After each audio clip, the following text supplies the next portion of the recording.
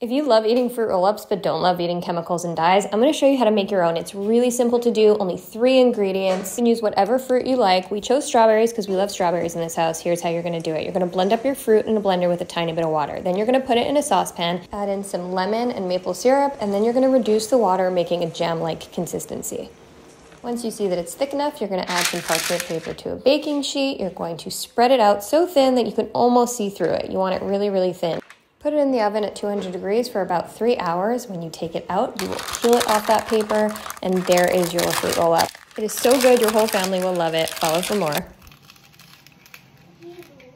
I mean, I'll eat this all day.